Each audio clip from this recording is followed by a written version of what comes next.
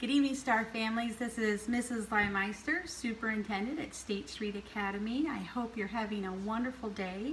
I am going to address what has been going on with our COVID situation at State Street Academy and also share with you some of the plans that we've been making. So it has been a stressful time, but also a blessed time. And you know, they say that you can really see a person's character when they go through times of stress, and I have to say that I am proud to be a part of the State Street Academy family because of the character that has been shown. I have never seen people that have been able to share and love and have compassion. The teachers have been so supported by the families, and we really, really do appreciate that. So I won't linger on. I just wanted to make sure that I acknowledged you, I acknowledge your students, and then I would like to share with you some of the plans that we've been working on. As you know, on March 13th, that was the first day that we were away from the children, and the teachers took that opportunity to plan for, we took a day for professional development. We didn't know anything about COVID at that time. Sometimes I still wonder if we do know about COVID. But we learned as we went along, and we often said how we felt like we were building a plane as we were flying it.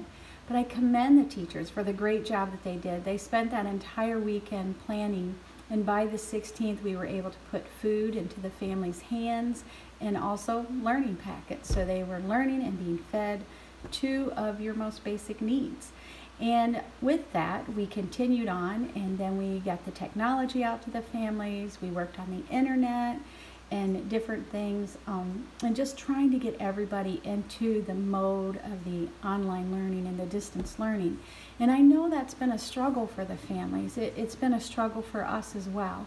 But we pushed through, and now we are almost to the end. We only have 9 more days of school left. So as I share these plans with you, I want you to know that I've taken into consideration your feedback from the surveys that we had regarding balanced calendar, because even though we decided to not go with a balanced calendar, the feedback that I received was crucial to our plans for the next year, because it let me know, it allowed me to know where you are at and where your thoughts are at. Also, I gathered feedback from when I was doing the food program and distributing food. I also gathered feedback from emails, Remind. It's very helpful. Everything that you say to me, I put back here, I ponder on it, I think about, okay, why are they feeling this way? What can I do to alleviate? My goal has been to keep the stress level down as much as possible. And so as we move into the fall, I do not want us to have any undue stress. One of the things that we're going to have to look at are the CDC guidelines. Regardless of when we start school, when we go back, those are going to be a part of our life. Some of them not necessarily a bad thing. For one thing, we are going to put in stickers that show us which way to go up the step. So the stairwell that's on the south end of the school will be up. The stairwell that's on the north end of the school will be down. That's a great practice. Regardless of COVID or normal flu or common cold, it doesn't hurt to take that pattern in and out the doors, because we're not passing each other. And so some of these things I think have been good for us and things that we can adopt as families. So let me get going, because I'm rambling. You know I'm a talker. So we have several plans that we've come up with, and then I will tell you what our favorite plan is as a staff, and then I would like to get your feedback on that and see how you feel about it. So Plan A would be to continue the hybrid program that we are doing now. It's a mixture of online and packets. Most of our students in 4th through 6th grade are doing primarily online, but some of our students, that didn't work for us, so we adapted it. We differentiated. We gave them the packets because that worked better for them. The online just was not functioning for them, and so they have a mixture of both. The pros of that is this is something that the families are already familiar with. It's easiest on the staff. They're familiar with it, and all we would have to do is tweak it and just make it even better. You know, mainly our primary goal with that would be to get more interaction online. However, the cons of that is that how do we have accountability? How do we know exactly what the students are doing and making sure that they are learning? The other piece is, what about parents? Eventually, we all have to go back to work. We have to start living our lives again. We have to make money. This hybrid program does not work for families. It's not functional. You cannot continue doing this. So of the 4 plans that we came up with, that is not our favorite, but if the governor decides that we need to stay out of school, then we will continue with that, but we will collect your feedback to see ways we can improve upon it. Plan B is the students come to school 4 days per week, split the homerooms into 2 sections, Group A and B. So on Monday and Tuesday, Group A would be with your teacher. On Thursday and Friday, Group B would be with their teacher. On Wednesday, it would be a day out of school, a day that we use for cleaning and for planning. So this is going to be tweaked according to the governor's guidelines and what we are allowed to do and what we are not allowed to do. And so it might be that the teacher moves from this class to the next class in the same day, depending on the students. When the students are, depending on the guidelines, when the students are not with their homeroom teacher, they will be with a support person. For example, this year after COVID began and school was ceased, we put Miss Wendy in with Miss Eugenio. So she supported her and came up behind her.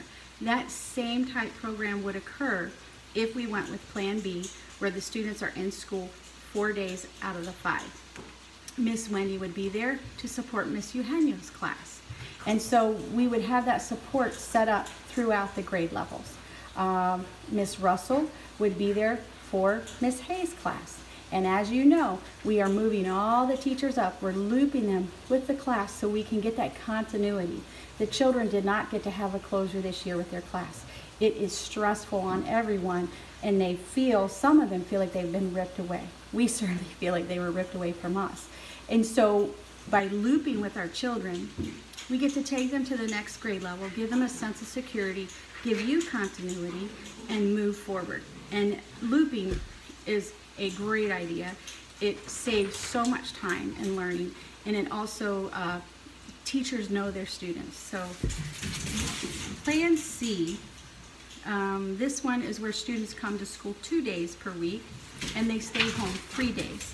The homerooms are split into 2 sections. Group A would attend on Monday, Tuesday.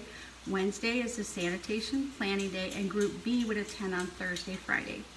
The pros of this, the staff said that you would get a lot of material covered in those 2 days. The students will have somewhat of a normalcy, but it would be harder on parents than Plan B because, again, the parents need to go back to work, and someone would have to be home with the children for 3 days out of that week. So that was definitely not our favorite plan. This is our favorite plan. Plan D is that all of our dreams will come true and life goes back to normal and everybody goes back to school at the same time. I don't know that that'll happen. I look at that as a unicorn plan because I'm not sure that that will really take place. But if it did, there is a possibility that if we can follow the guidelines and we can stick to that plan and put those CDC safety procedures in, that would be wonderful. To have all of the students in school 5 days a week, that would be a dream come true. But more than likely, if that were to occur, there would be some very stringent guidelines as to the wearing of the mask, putting up the plexiglass, putting up the dividers between the students, and things of that nature. So those are the 4 plans that we are looking at. Like I said, Plan B is definitely our favorite, where the students come to school 4 days a week, split into 2 homeroom sections, Group A and B, and that A and B, that A teacher, or the homeroom teacher will work in conjunction with their support staff.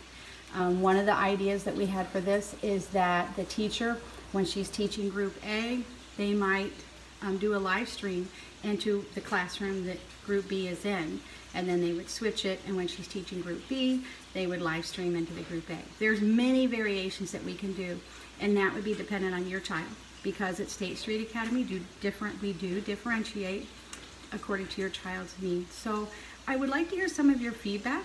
I will print this out for you and I will post it on Facebook, but as I was saying, I cannot make a definitive answer until the governor decides what we're going to do.